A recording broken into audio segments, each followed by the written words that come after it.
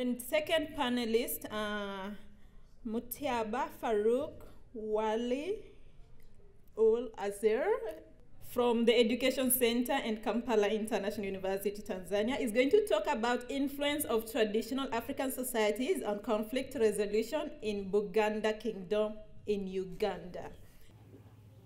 Yeah, I'm talking about the influence of traditional African societies on conflict resolutions in Buganda Kingdom. That kingdom from, thank you. The kingdom Buganda itself, it's very famous. Most of the people, when they talk about Uganda and then they talk about Buganda, they confuse the two. It is famous, I think, because when the Europeans came, it was a very big kingdom. And they couldn't say Buganda. So they were saying Uganda, Uganda. So people confused the two. And even our neighbors in Tanzania, they say Muganda, meaning Ugandan. Yeah. Okay. My name is Farouk. I'm from Wadula Education Center and the Kampala International University. Like I said, that Buganda Kingdom is very famous. In fact, it is like it swallows almost all those other kingdoms when it comes to being highlighted in the day-to-day activities. It is made up of the people called Ganda. Or if you are there, you say Baganda, meaning a big group of Ganda people. And like you see, conflicts have always been part of human society, and mechanisms to resolve them have often tended to reflect the level of political organization in that particular society. We can go ahead and say that the milestone in the promotion of solving conflict resolution in Buganda for peace in cultural institutions has been the legal provision of operations of cultural leaders since 1995 Constitution. What we must remember is in 1993, Buganda Kingdom got back its powers as a kingdom, having been put off course during some crisis. There is a crisis that took place, and all the power Buganda had on its people, on its territory, was snatched. Yeah. And when it regained, in fact, there was a coronation whereby the power of the king, or we call the Kabaka, was restored. That is in 1993. Getting to the point, several negotiations for peace building have been held, especially for Buganda Kingdom, to discuss issues affecting them as Uganda and the course of solving conflicts. Like I said, in 1993, before the coronation or the restoration of the powers of the Kabaka or the king of Buganda, there were negotiations, there were some crises, there were a lot of turmoil amongst the cultural leaders themselves. And this calls attention for other kingdoms to begin following the footsteps of Buganda Kingdom to regain its administrative powers as far as the territory is concerned. Now, in those negotiations, we had different NGOs that were coming in to do some push. Why are they coming in? If these events that are not all that palatable find a way into the nerves of the people. There is a way it disorganizes. So the organizations like AMREF, Save the Children, we have World Vision, we have CARE, mention them. So these came in to make these negotiations, and it is from that we saw to it that there was some change. They did not only come in before, but even during the time when there was a real chaos between the top administrators and the government. Now, we are saying that there is a negotiation that took place. Even during this 2009, there was a riot whereby everyone who belongs to the Kingdom of Buganda decided to lose it. You know, enough is enough. If it is war, let us do it. If we use stones, let us do it. Oh. Now, among the things during that influence on its actual administration, the Buganda or the Buganda Kingdom was demanding federal kind of administration. It wanted to be in charge of its territory, but it was not something that was going to be so simple, because even up to now, I believe many of you here, especially those who come from the countries nearby, Uganda, that is Kenya, talk of Tanzania, talk of Sudan or South Sudan, DRC, you know very well that when you're talking about Buganda, you talk about the Kabaka. And the Kabaka, it's as if has more powers. In fact, you can see this sometimes via media that when the Kabaka, the king goes through the kingdom or goes through the territory of Buganda, people enjoy it. They get excited. They leave their shops and do whatever. But when it is time for the president to do the same, things are different. Now, in the contemporary Africa,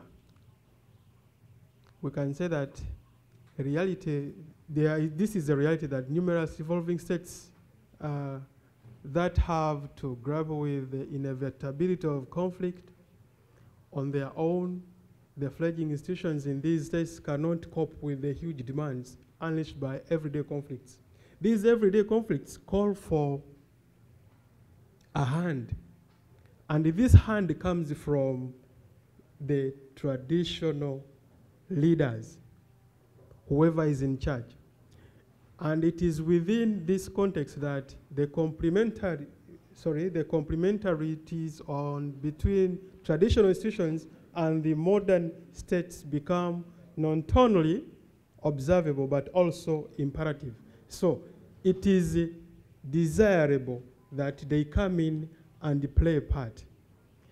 When we talk about these traditional African societies playing a part as far as this mediation is concerned, we need to know that they have a role. They influence really, because like I've just said, traditional leaders are given much attention if you compare them to the civil leaders. Okay, because of time, let me rush through this. Okay, I was saying that while traditional institutions are rooted in the culture and history of African societies, the modern state exerts a large amount of influence on these institutions. For example, sometimes if they realize that they need to go the other way, they bring in, like, they politicize, they propagate. This is when they need to use them in that case. In other cases, especially where they express dissent with the state, the traditional institutions have often been undermined. Why? Because if they are given this autonomy to go ahead and mediate, things come out and they are the ones shining instead of the big guns. Then when we talk of conflict management in Uganda, this has been centered on traditional laws and customs. These laws and customs depended on the reliance on the parties, the individual or his or her family, or the duty of care to each other and to the community. Talk about the individual enjoyed certain rights and was protected. Then, if an individual was maybe guilty, then the punishments that are being given in this case are given by those close family members, not anybody outside it. As if that is not enough, no urge of having to rely on other external forces to dispense discipline. That is as far as mediation comes in that context. Then compensation and fines, which were expressed in tangible goods and recognized community services. Sometimes when you are found guilty of a certain crime, then you may be asked to do community work. We call it Bulungi 1C. So you can come in, maybe to help clean the place or the city or anything within the same territory. Then there was also nurturing various fictional but effective remedy. You can look at oaths. You could take an oath during this mediation, or curses were to be maybe casted on you if at all something went wrong and you didn't do it your way. So you were obliged to follow something, because if I don't do this, in the normal world of religion, we talk about God, but in that sense, we talk about those spirits that we can't see and we fear much than even God sometimes, as far as some societies are concerned. We have taboos. We have these also ritual sacrifices. For example, in those ritual sacrifices, these included like some could cut apart a coffee bean and then share it. You take piece of it, I take piece of it. We have peace between each other, and that is it. These were intended to supplement the enforcement mechanism of the law and obeyed by those Uganda they applied. Then another issue also concerning that, we had confinement of disputes and their settlement amongst the immediate parties and their families. I have hinted on that. Then communication in traditional Africa meant getting news around, and this took many forms. Some could use horns, calling them such that something has to be shared amongst the populace. Storytelling, drumming, proverbs, use of signs, and even by use of mouth. How this communication was done, like we have said, drumming. Sometimes we could use smoke to signal that something is happening, so we call for people to come and mediate, share something together. Using songs, I've said, use of rituals like sharing coffee beans, the use of evening fire.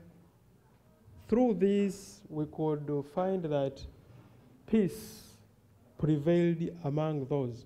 But like I've said, today in the current world or generation or in the present, it is very hard for people to look at traditional leaders as a source of mediation or better mediation. Why? Sometimes, even if they command respect, even if they are respected so much, they take the other way around to go in for the law, lawyers, police, etc. In conclusion, the dynamic nature of society makes conflicts unavailable. However, we cannot avoid conflict. We can try to manage it by dealing with it in a way that shows due respect to human dignity and the combatants' rights. Thank you for listening. May God bless you. Mungu aibariki. Aisam.